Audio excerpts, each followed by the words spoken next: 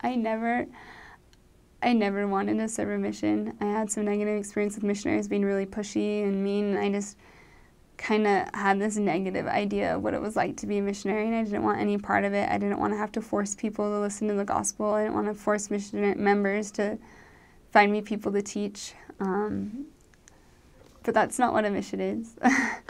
It's 100% serving the Lord, and it's just coming.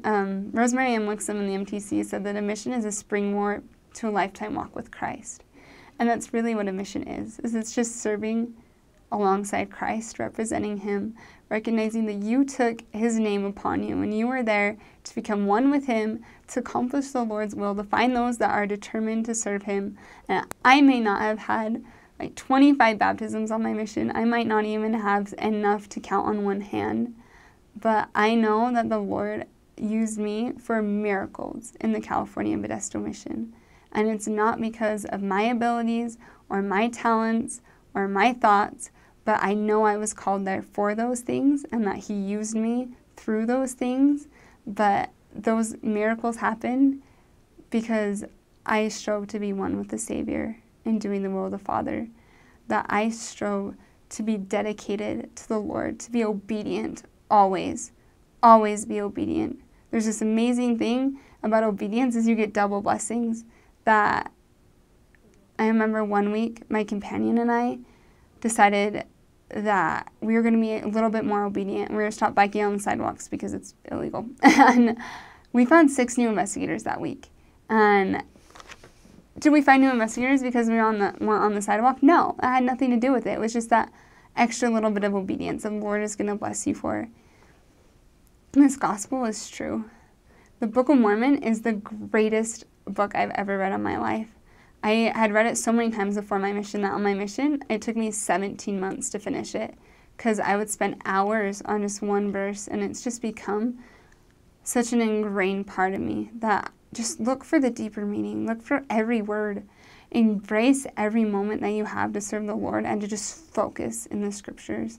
The time that you have to have this set aside time for study, because when you get home, it's so difficult when you have dates and you have school and you're planning a wedding and you're planning this and you're doing that and everything's crazy. It's so hard, but I can promise you that those skills that you were learning, my fiance and I do companion study every time that we're together, whether we are together for just a couple hours on a Thursday or we're together for several hours on Sunday or Saturday.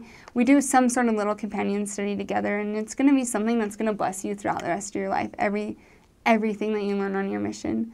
Take advantage of the time to learn about what it's like to live with someone else. I know that I was able to find my husband so soon after coming home because I knew who I wanted, and that's also just what the Lord had in store for me. But I knew so much about who I was and who I needed to be with and what things I needed and what qualities. So take full advantage of this time that you have to serve the Lord and recognize that there's not going to be a second that goes by that you don't think about your mission. Modesto is the best place to serve. You're going to love it so much. Don't get down because you're serving stateside. You're going to have so many amazing experiences. There are, like, straight up, just honestly, crazy people everywhere, and they have the best stories. And they're going to be members. They're going to be people on the street. You're going to be missionaries. Like, it is just such a crazy, fun experience to serve in the California Modesto mission. And you're going to love, like, all your biking stories, and you're just going to have so many experiences that I really don't think you would get anywhere else. That you're just going to have such an experience that because it's so focused on just that talking to everyone. And especially if you still serve while President Palmer is there, I'm sure the next mission presidents will be just as great. There's just such a focus and love there that everybody is just so down to earth. Like, you're not really going to find a lot of uppity, really mean people. Everybody is just very down to earth and very loving there. And you're going to feel very loved and very accepted and very supportive in whatever ward that you serve in, whether you're an elder or a sister, especially sisters. They have not seen a lot of sister missionaries in a lot of the areas, and so it was just so great to serve as a sister there and just be, like, really the only sister that they've ever seen. So I'm so excited for you to serve in Modesto. Take care of it for me. Tell all the crazy goats up in LaGrange hi. I love them. and just enjoy the experience. You're going to love it so much.